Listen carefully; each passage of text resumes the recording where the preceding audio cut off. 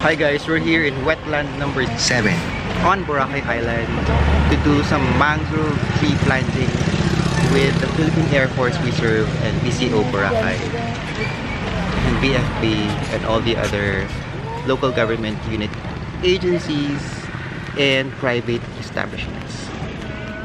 Let's go.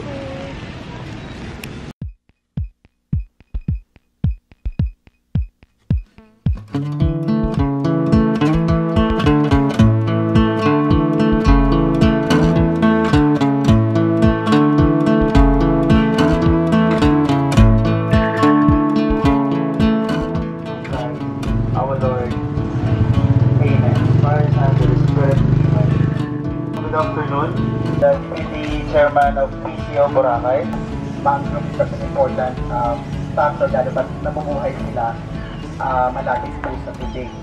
I'd like to recognize the presence of our partners here from the Philippine Air Force Tactical Operations Group na ginapamunuan po ni Lieutenant Colonel Dennis Alcalde. And of course, sa lahat po ng members ng PCO Boracay, salamat po. We'd like to recognize the presence of our BFP Malay.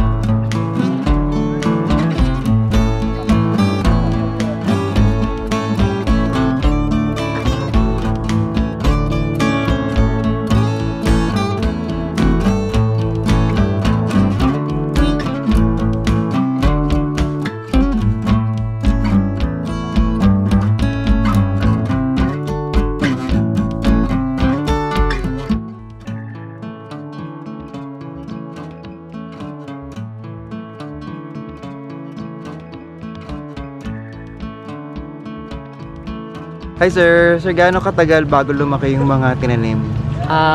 Yung pinakamabilis na growth rate niya, kung walang factors na makakadisturb ng growth niya, 1 meter per year yung klase ng mangrove na tinanim natin. Mabilis na yung 1 meter per year na natutubo siya, magkakaroon na siya ng mga aerial roots or crop roots bago siya mas tumibay pa at lumaki. So sir, itong mga mangrove dito, ang tagal na pala nito kung 1 meter per year. Gano'n na katagal na mga lampas 50 years na siguro to. Pwedeng 70 or 80 years kasi sa sobrang bagal nga growth nila. Ito, ibang species to. Iba rin yung iba-iba rin sila ng klase, pero isa lang din yung tawag sa kanila, mangrove pa rin. And aside from serving as living area for certain animal creatures, ano pa yung nagiging function ng mangrove, sir? Yung function ng mangrove nagsiserve siya as buffer zone between sa dagat at sa lupa.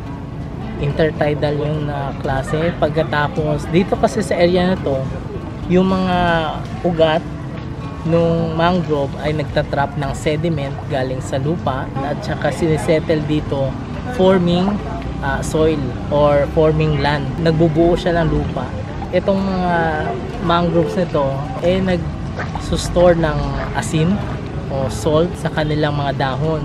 Nagiging nursery din ito sa mga batang isda, yung mga maliliit na isda. Kapag high tide, pumapasok sila dito at saka nanginginain. Pagkatapos pagkaka-low tide, lalabas naman ulit sa dagat. Thank you, sir.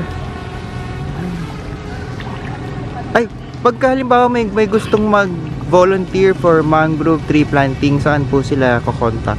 Kukontak sila sa kahit anong DNR office na malapit dun sa area o sa local DNR.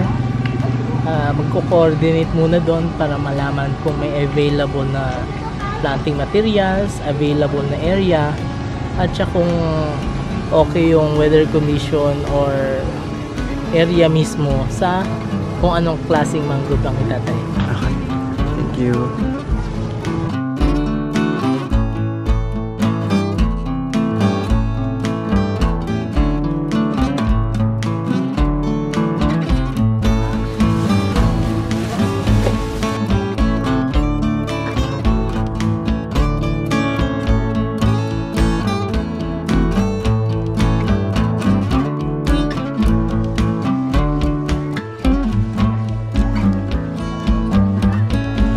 Hello.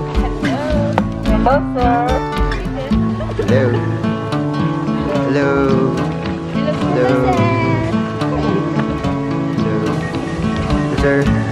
Hi.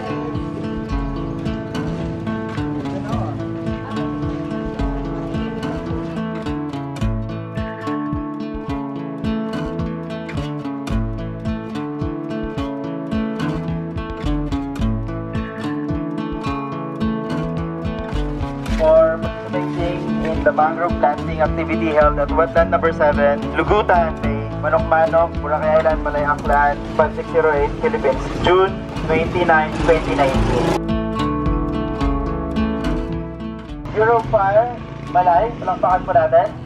Malay Police Station, Philippine Air Force, Tactical Operation Group 6, PCTV Boracay. Salamat po sa full support. And I know sa mga hoteliers, alam ko hindi lamang ito ginagawa ninyo kasi requirement ng DNR sa report ninyo. Ginagawa natin ito because we love Boracay. Alright, so together, I love Boracay. 1, 2, 3. I love Boracay. Salamat po.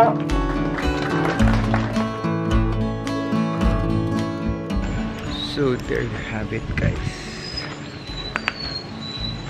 Let's all work together to preserve our environment. This has been Joel Josandrada saying, never stop exploring the world one story at a time. Signing out for now. Peace.